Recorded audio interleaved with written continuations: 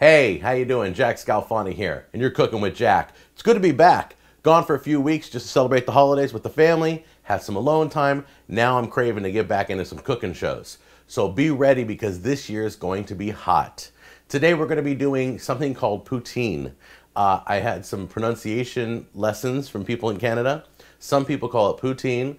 Some of the French call it poutine. There's an S sound in the middle of it.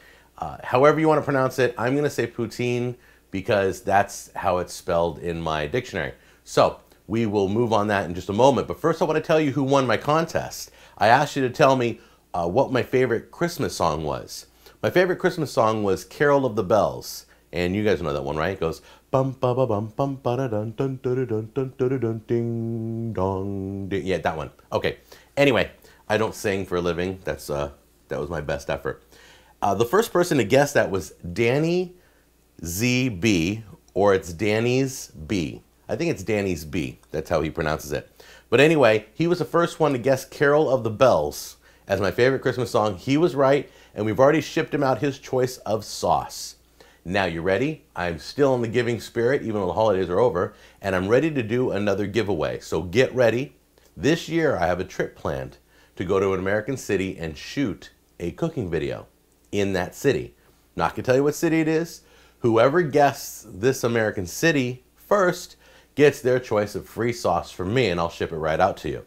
Now it's time to get into the recipe. Poutine is 3 ingredients: French fries, gravy, brown gravy at that, and cheese curds. I thought, piece of cake, this is gonna be an easy video. Well, let me tell you something. These cheese curds, I went to 10 different stores on the West Coast, the American West Coast.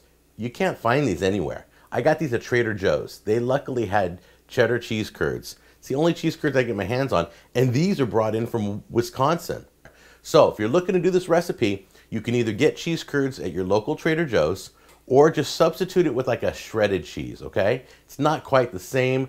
I guess cheese curds is, you ever have like old milk and when you're pouring it and a big chunk comes out of it? That's a curd. Don't get me started. So I'm guessing this is just like moldy milk. I don't know. Maybe some of you can explain what the curd is and how come it's coagulated bad milk and yet we're eating it. It's going to be great. I'm going to drop dead in this video. It's going to be awesome. Okay, so anyway, I used one of these things on my potatoes. This is a kind of a French fry slicer. You can get these at any kitchen store.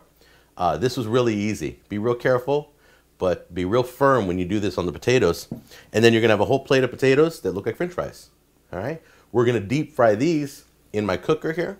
This isn't really my cooker. I got this from my dad for Christmas, but the beautiful thing is I get to use it on my show, and I'm the first one to use it, so I'm really excited. So I've never deep fried French fries. That's a first on the show. I've never made French fries ever.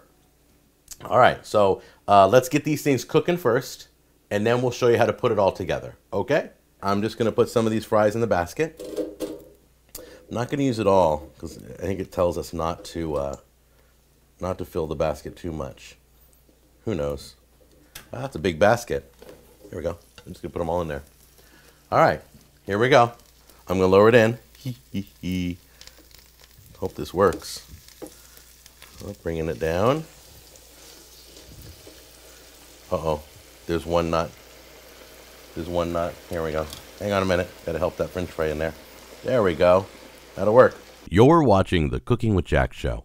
We'll be right back right after this message. Hey, how you doing? Jack Scalfani here to tell you about my line of sauces. It's called the best barbecue sauce you'll ever taste. It's so good, we made a hot one. There it is. If that's not good enough, we made the best teriyaki sauce you'll ever taste. Bam! And to make it even better, we just released the best gourmet seasoning you'll ever taste. Go to thebestsauces.com, 100% guarantee. We do free shipping anywhere in the United States. Go to thebestsauces.com. I'll be there waiting for you. And now, back to the Cooking with Jack show. So, as you can see, they're golden brown, just the edges. And let me pull one out for you. They've been draining a little bit. See, the edges are kind of golden brown. You don't want to go too much. All right, what you want to do is do this by eye, because this took almost 10 minutes, not 3 to 5 minutes. The book doesn't even know what it's talking about. Okay, so we're going to get these and put them on a paper towel.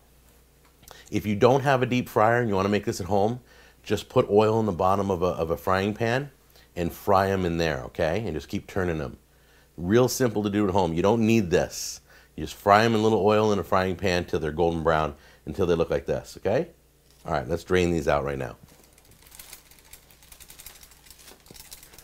They kind of want to stick together. So what you do while they're cooling, you can just like take a fork and break them up. I'm using a knife here. Just kind of separate them a little bit. And then hit this with a little bit of salt. There you go. And let those cool for a little bit. All right. Now the curds, they recommend taking the curds and hitting those in the microwave for about 5 to 10 seconds. So we're going to soften those up right now. While that's softening in the microwave, we're going to throw some of these hot fries in here like this. Then it says take a little bit of brown gravy. You can make your own. You can get some at the store. And you're just going to cover the fries. And then you're going to crumble the cheese on top. You don't want big pieces. So you're going to break it up. Just crumble that cheese up there. Just break it up. Let that set for a minute. Let the heat from the fries and the gravy just kind of melt that cheese a little bit, soften it up. Then we're going to try it out and see what all of Canada is raving about. Now here it is. It smells pretty good. The lazy man's way, okay, is to get the French fries, buy them at the store and bake them in the oven like you would normally do French fries. Get a can of gravy, pour it on top, shredded cheese on top, and zap it in the microwave. Let's give this a try.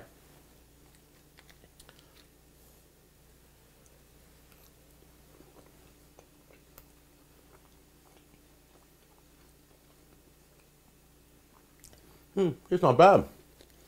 You definitely need the salt on the French fries though. Yeah, it's not bad at all.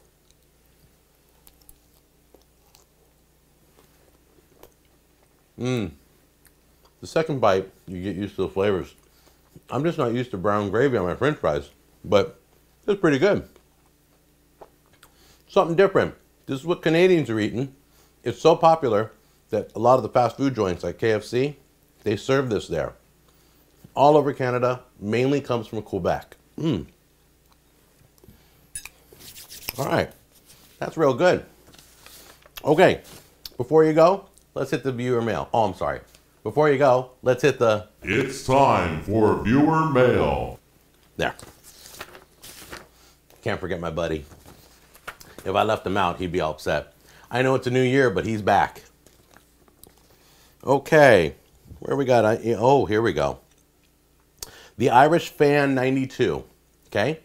The Irish Fan 92 asks me for an update. You guys saw that I submitted for the next Food Network star? Okay, they never called. Yeah, what a shock. This is my shock look, ready? That's it. All right, so there you go. And the other thing is, oh, here we go. I was watching your video about tater mitts. Wow, that's an old video. I bought these, and you need to bake them, then rub the peel off. Okay, let's just settle this once and for all. The tater mitts that let you peel potatoes, okay? Stop telling me I need to bake them. Stop telling me I need to boil them. Stop telling me I got to prep the potatoes to peel them with these gloves. That defeats the purpose of going on TV and saying it only takes 8 seconds to peel these potatoes. It doesn't. It takes about 5 minutes to boil the water, takes another 4 minutes to blanch the potato, and then another 8 seconds. So really, it's not 8 seconds to peel a potato. I don't want to prepare my potatoes. I'll use a peeler instead of the gloves. Tater mitts are a fail.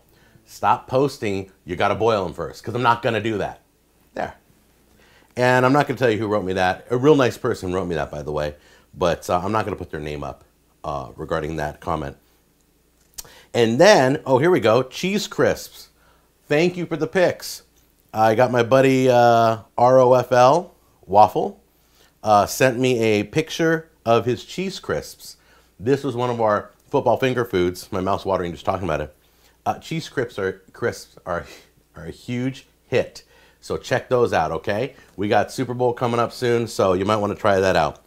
Keep sending the pictures. Keep sending video comments. Send it all. We'll feed it into the show, okay? This is your show. You're Cooking with Jack, and I'll see you on the next episode. Take care.